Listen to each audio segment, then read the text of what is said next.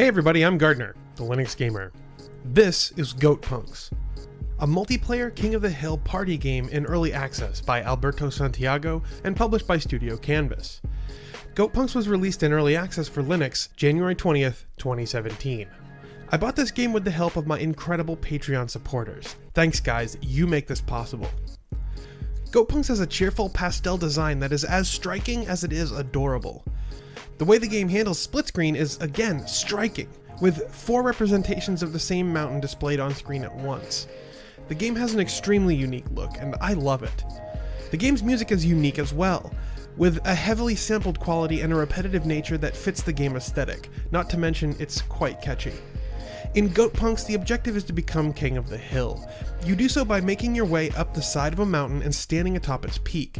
Simply hold the left control stick in the direction you want to move and your goat will jump to an available space. Only one player can stand on a spot at once. If someone moves into your space, they'll knock you down. You can hold A to charge your goat and allow it to scale the mountain more quickly. You can also press X and use your shield to protect you from incoming fire. When you reach the top, you get a reticle which enables you to fire at your opponents. This creates a huge amount of chaos, which is part of the game's charm in my opinion. There are power-ups you can collect along the way. Some of them make your goat move extra fast, others upgrade your firepower when you reach the top, and so on. Some levels have a king, a boss player who is overpowered and sometimes plays unfair, but defeating him is a reward unto itself.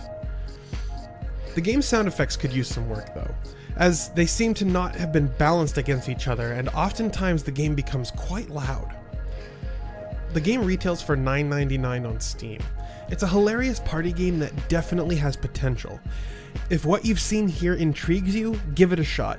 GoatPunks is clearly in early access though, as there are game types which are teased in the menu but are not yet available. And with only a handful of worlds available at launch, you'll need to come back later if you want the full gamut of competition here. But for what it is, the gameplay is polished and fun.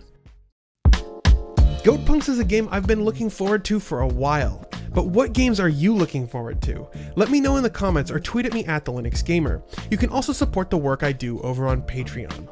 If you enjoyed this episode, hit that like button and share it with your friends, and make sure you subscribe to see more from me, the Linux Gamer. Thanks for watching.